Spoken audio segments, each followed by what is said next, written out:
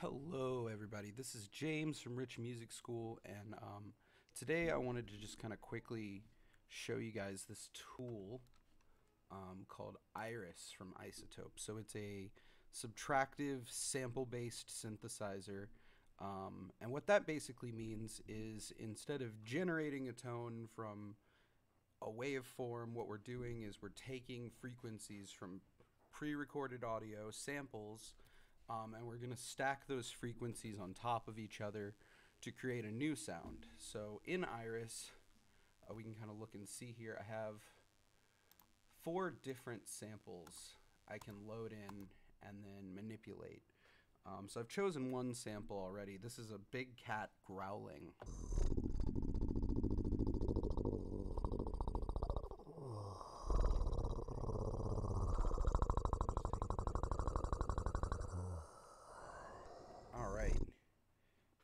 Really cool stuff there.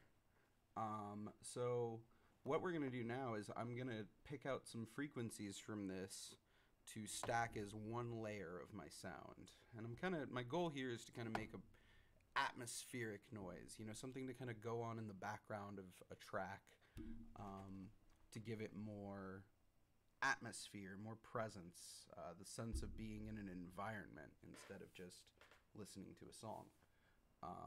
So that's what we're kind of looking for here. So I'm going to take this first tool and I'm going to select a section. I kind of like this whole sample. So what I'm going to do,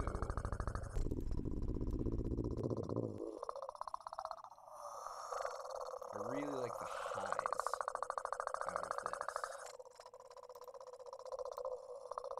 So I'm going to draw in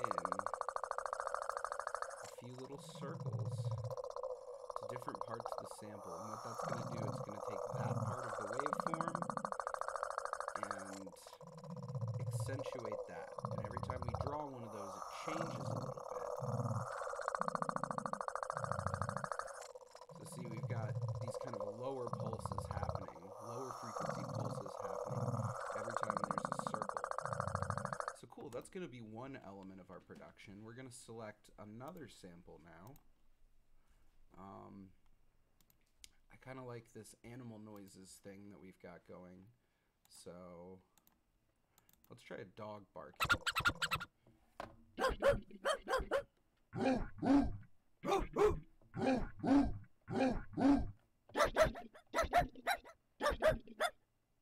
Alright, so we're going to do a little bit more.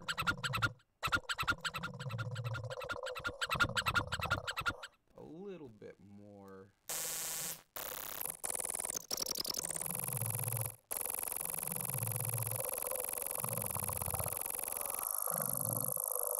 So cool, now we've got a nice sort of insectoid vibe going from a cat and a dog. Also over here on the synthesis aspect, I'm gonna go ahead and give this a bandpass filter. That way we get that kind of wahing effect between the transition from lows to highs. I'm also going to give this a little bit of delay and reverb because it has an effects rack down here in the corner, which is really cool.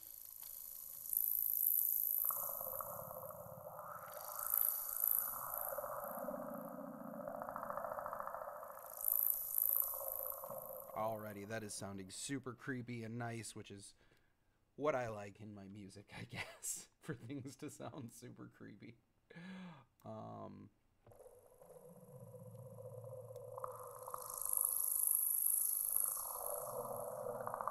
So even still, we have 2 more samples to go.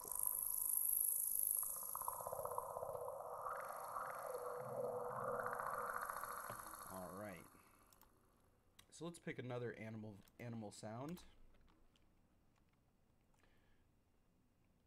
We'll do a gibbon.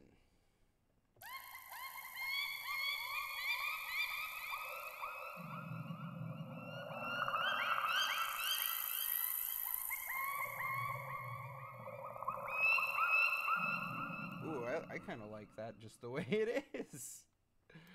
But let's just go ahead and select that high range there and see what that does.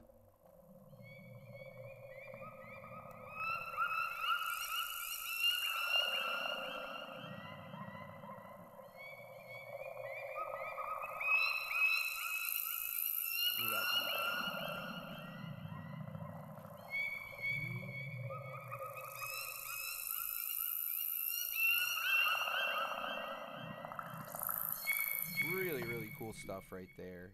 Just some really interesting textures and a really effective way to create atmospheres. So I definitely highly recommend Izotope Iris. If only for that reason. You can just create these really immersive and evolving atmospheres, and you're not really having to rely on like modulating a waveform and spending all this time setting up LFOs to modulate a wavetable or a waveform. You know, it's a lot of these sounds are in the sample already. So you can kind of take and look for sounds that you like and then resynthesize them and take the parts that you like and leave the rest. So just wanted to make a really short video about how cool I think this tool is and give you kind of an example of how it can be used and how you can get some really effective results just really quickly with a couple clicks and a little ingenuity. Anyway, let us know if you liked this video and let me know if you want me to do more. I'm James from Rich Music School signing off. Have a great day, guys.